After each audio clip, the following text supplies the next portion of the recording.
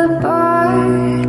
We're all links in the chain. Hey guys, it's Lilly May coming to you live from Las Vegas, Nevada. And it's LindaRose coming to you live from Maine. I am super excited for today's episode. We have a lot of cool things planned and some fun things to announce too. Yeah, and I know that if you guys haven't seen the first kind of episode of this month, where we came up with the idea over our break between seasons, where we came up with the idea to read a book or watch a movie and discuss it at the end of the month on our Q&A episode. Yeah, so this is our first discussion episode, which I think is super fun. We're so excited to try this out. So the book pick we did for this month was Because I Was a Girl by Melissa Cruz. Here is the book. It's such a pretty cover. Seriously, it's like a beautiful copy. Oh yeah, you got one too. Yeah, I do. How about we talk about why we picked the book? Because I think obviously our show is about women empowerment and something we hugely focus on. I think it's really important to talk about kind of why we picked this book for anybody that hasn't read it or has never heard of it. Absolutely. And for anybody who's here in the chat too, we would love to hear your opinions on the book. If you've read it or read it in the past, just let us know too.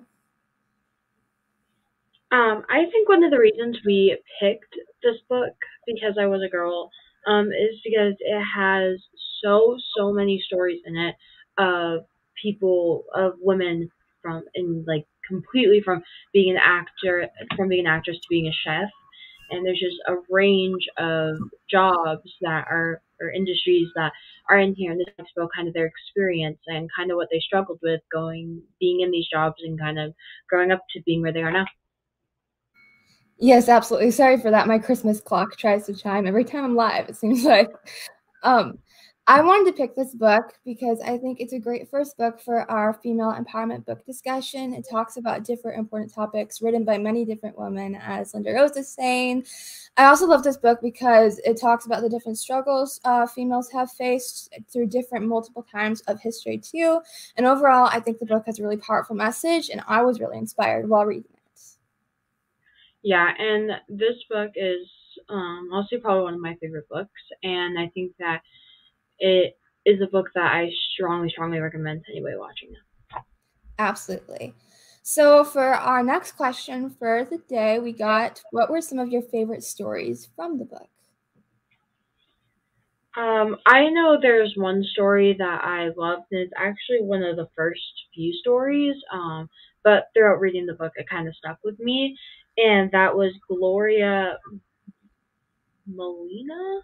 I want to butcher it, but I don't think that's right. She's a politician, and there was a paragraph at the end, near the end of her story, that really stuck out to me. Gloria is Latino and is a politician, and with being Latina and also being a politician, and being a woman being a politician. She describes in the story how difficult that was for her. And one of the paragraphs, one of her ending paragraphs, really spoke up to me, so I'm just going to read it really quickly. We decided to push back. We informed the men that we would have a female candidate for the legislative seat and quickly went into action. While it had been my goal to manage the campaign, I ended up with the candidate. We recognized the challenges of running against men in our community, which included a lack of resources for endorsements. But facing those challenges, we strategized for each of them. It was not the first time that we Latinas recognized we would have to work twice as hard to be equal. Absolutely. I loved that story when I was reading it, and I think she is such a trailblazer and so amazing. And I also really loved how this book was formatted too, with all the different stories. I think it was just really cool to read about everybody's different experiences too. Yeah, and I think especially, I mean, obviously it's one of my favorite stories from the book. I think just realizing, like at the end she said she realized that they're going to have to work twice as hard. I think that's a really good realization and observation that they made, and something they've grown up with. And I think that's really important, that they worked just as hard and even harder than the other people in their industry. And I think that's really important to do that in everyday life wherever you are. Absolutely. So one of my favorite stories that I thought was super powerful was the one written by Liba Bray. She is an award-winning author. I love the metaphors that she included in this piece, and the message was very strong and important. Another really powerful story I thought was one written by Holly Knight, a Grammy Award-winning songwriter and producer. She talked about the different challenges she had to overcome in the music industry as a female songwriter and how she made her mark in the music industry. And I just thought that was really informative and interesting. Yeah, and I think that it's really, really important, especially had a bunch of different industries in this book, which is something that I love so much because it's interesting. Because there was like I was expecting there to obviously be music and authors and actresses, just because I feel like there's such a wideness of that. But when I saw that there was a chef in there, that really shocked me, and I was very happy about it. And I think this book overall is just really good. Absolutely. And I loved all the different authors and entrepreneurs who were in there too. It was really cool to read their stories. And then another question we got is, based on what we read, what do you think motivated the authors to share their stories? Oh, this is a super cool question. I think that the idea of empowering other women is really what inspired these females to start sharing their story. It's really amazing that these women were able to come together and make a book to empower other females. And I think this really shows that we're stronger together and we all need to continue inspiring and uplifting each other. And that's what our goal here is on Orchid Times, to uplift and empower other females too. Yeah, I completely agree. And reading through everyone's stories and the metaphors and there were a few personifications in there as well. And I think that the way everybody just formed their stories together was really, really amazing. And I think something that really inspired them was just helping young girls who are afraid to be themselves. 100%. So the next question we have is there a quote that stands out to you from the book? Yes, I'll have to find it. Because I have it, I have a million bookmarks in here. Yes, totally. I'm a bookmarker. I don't know why. Always have been. Same thing. I got these little sticky note things from Post-it notes, and they're perfect for marking books. I have some, but I just never use them, I guess. Half of this is literally ripped up paper, so. Same thing. I use flashcards more than I use my Post-it notes. Yeah. So there was a #1 New York Times bestselling author, Victoria Aveyard, I think is how you say it. And she had a quote. Just go read it because it was such a good. It's a really good one. And it says, "Because I'm a certain type of girl, many doors are open to me. But because I am a girl, I know there are many more firmly shut. For one more day or forever, only the girls of the future will know." Oh, wow. That's an amazing quote. I love it because it's, I think it's important, especially since that was in the 1990s section of the book. And I think that it's important because there's, throughout history, women equality has not been used to just not be a thing, and then it slowly became a thing, and then we had the downfall with the Roe v. Wade, and now it's coming back up. And I think it's an ongoing system of, going back up and down. And I think that's important to realize that the girls of the future and the little girls now kind of have the future in their hands to make sure that the next generation of girls can keep strong and keep building up women empowerment. Absolutely. And that's such an important topic to bring up. I remember reading the little kids' stories in that book. It was so interesting to read their stories too.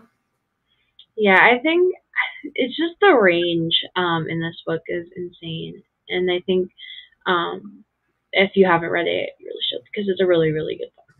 Absolutely. So a quote that I really loved from the book was, "Now we have voices. Now we have platforms. Now we have allies. Now we have one another. Now we fight. This quote is by Margaret Stoll.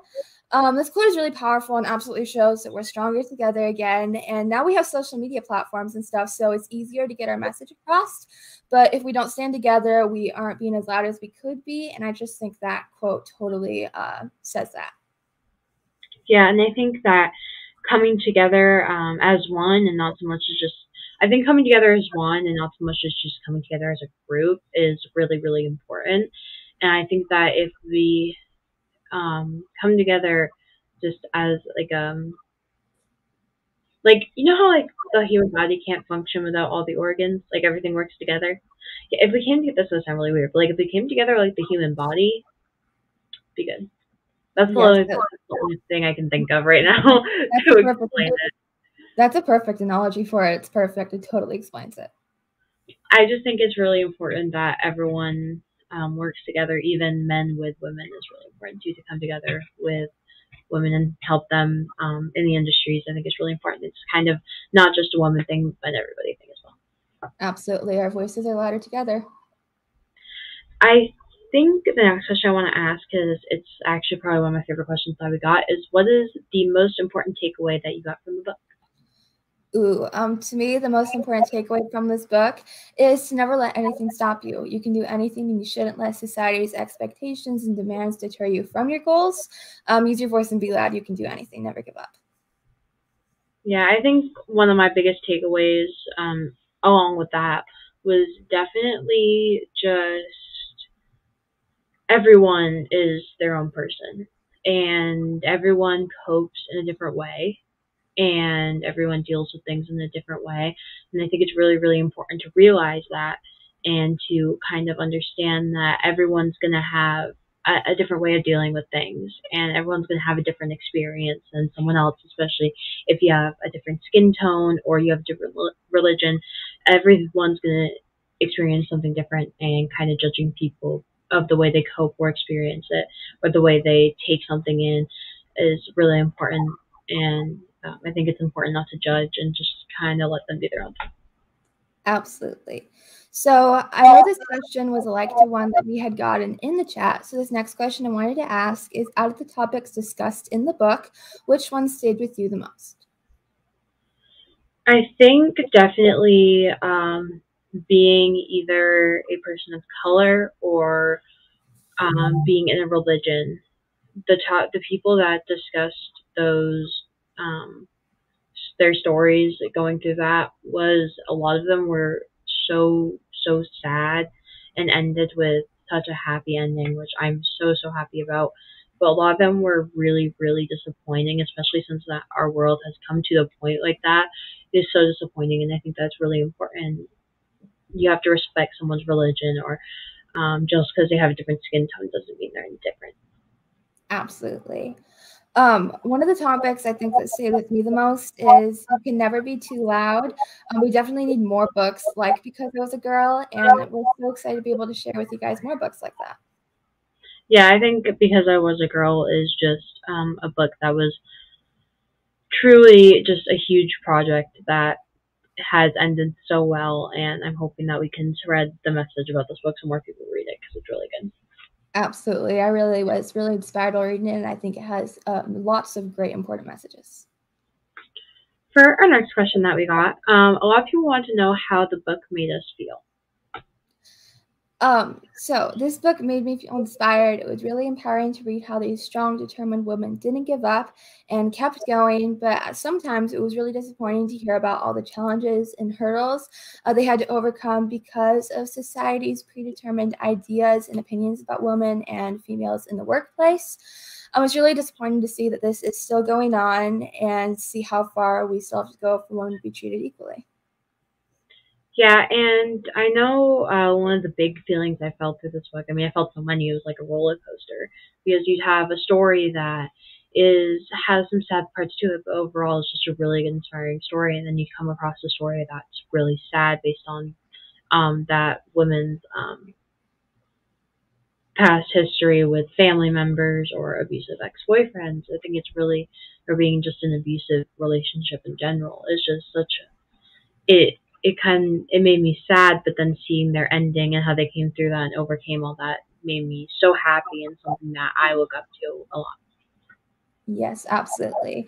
And I know too, it's no guarantee, but I reached out to the author for this book too, and I'm hoping to get her on for an interview. No guarantee, but I think that would be amazing to do. Yeah, absolutely, especially since I love. Yes, totally. Another question we got that I think is a really great one is, what do you want to learn more about after reading this book?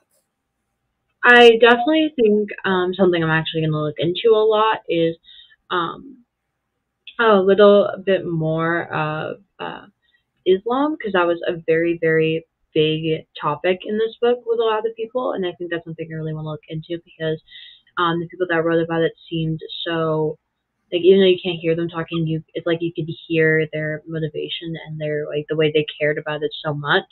And I definitely think that's something I'm going to look more into, because I from this book that religion is a lot more religions I heard in this book are things I want to look into because I've either never heard of them or just don't know that much about them. Yes, absolutely. I want to learn more about the different events in history that are significant to growth in women equality.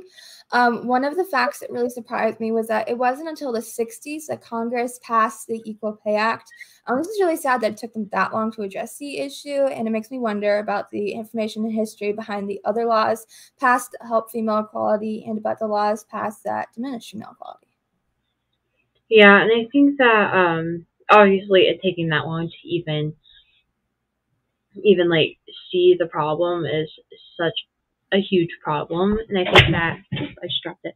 I think that doing realizing more problems within the industry with women is something that needs to be looked into more. And I think that a lot of women that are in certain industries are just looked over and not really focused on as much as the men are. And I think it's really important that the women get the same amount of focus and attention that the men do.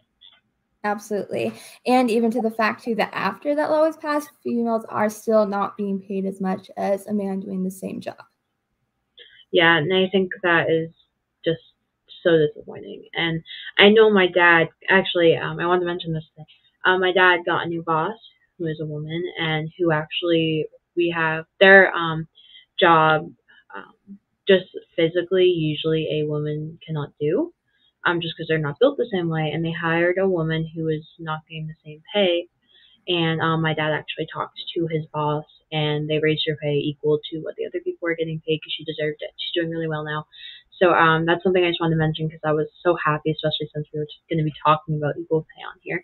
So I think it's really important that people recognize that, and especially if you're a manager or something, you recognize that someone deserves equal pay and gets it.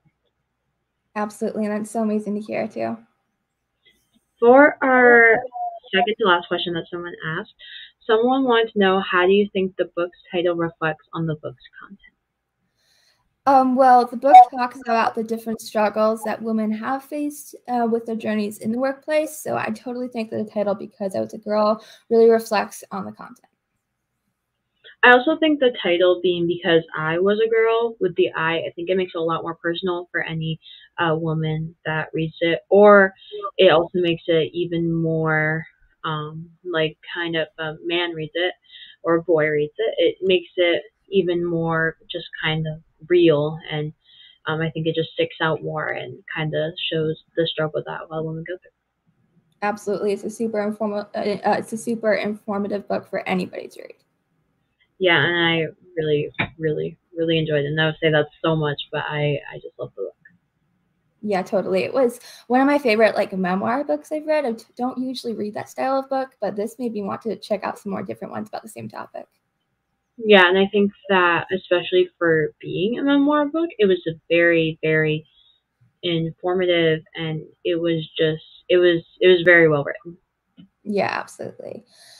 For our last question tonight for the book discussion, our last one is, who would you recommend this book to? Me personally, I would recommend this book to any preteen or younger girl or boy. It's recommended to both genders, really of any age, because I think it's so important for both genders to read. Absolutely. I would really recommend this book to women of all ages because of the different genres and the time span too. It's stories from women of all ages. This book is especially great, like you said, for tweens and teens, I think. Reading this book as a teen, there was a lot of important messages and themes that are really relatable and important, and it's super inspiring. I also think that adults would relate to this book because of the themes discussed are relatable to all ages. I also think there's probably there is, I think, one or two stories in here about being part of the LGBTQ plus community. I would strongly recommend any person that's of that community to read this book, especially if you go by any other pronouns like they, them. This book is so important because there is a story in here about a person that goes by they, them pronouns, and is such a good story. And I think that anybody that's part of the LGBTQ community should read this book because it is insanely good. Absolutely.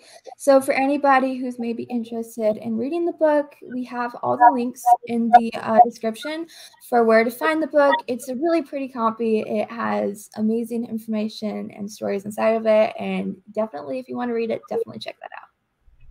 Absolutely. So that was our book of the month that we chose. And for our next little thing, we're not doing a book, we're doing a movie. Yes. I am so excited for this one. This is actually a movie that I've never seen before, so I'm going to be watching it for the first time along with you guys.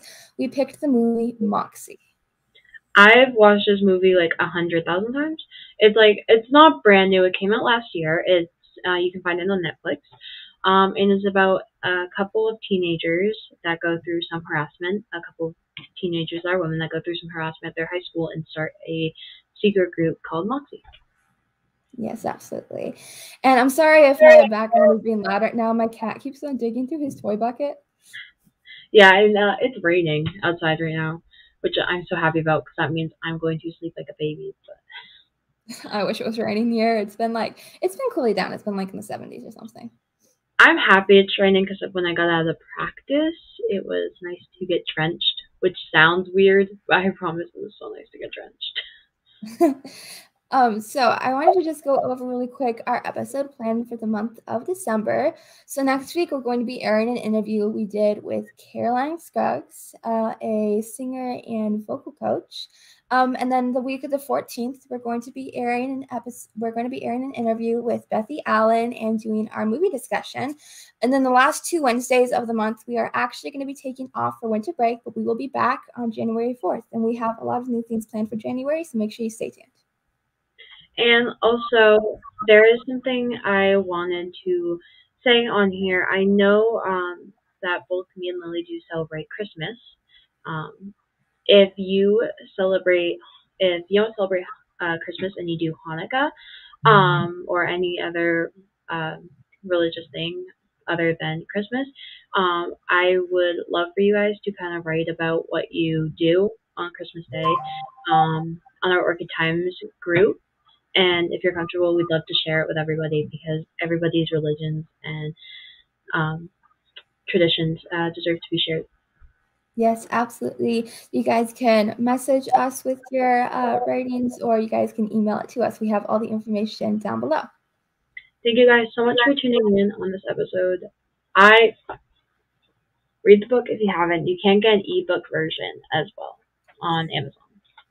Absolutely. And we've also been doing holiday female entrepreneur promotions. They've been going so well so far. We're on like day 5. So if you guys are a female with a small business or a website, please message us. We have spots open still for promotions, and we would love to promote you on Orchid Times. Yeah, and the promotions really do help. We've heard some great feedback. Absolutely. So make sure you guys tune in for our episode next week with an interview with Caroline Scruggs. She is a musician and vocal coach, and she was so cool to talk to, and she had so much great information as well. Thank you guys so much for tuning in. This was an amazing episode. Make sure to watch Moxie if possible because I've seen it a million times. It's a great movie, I promise you. And it's perfect first movie choice. Thank you guys so much for tuning in, and we'll see you guys next week. Yes, and make sure to follow the Orchid Times page and stuff if you don't already, so you don't miss any of the content we'll be posting about the movie too. See you guys next week. Bye.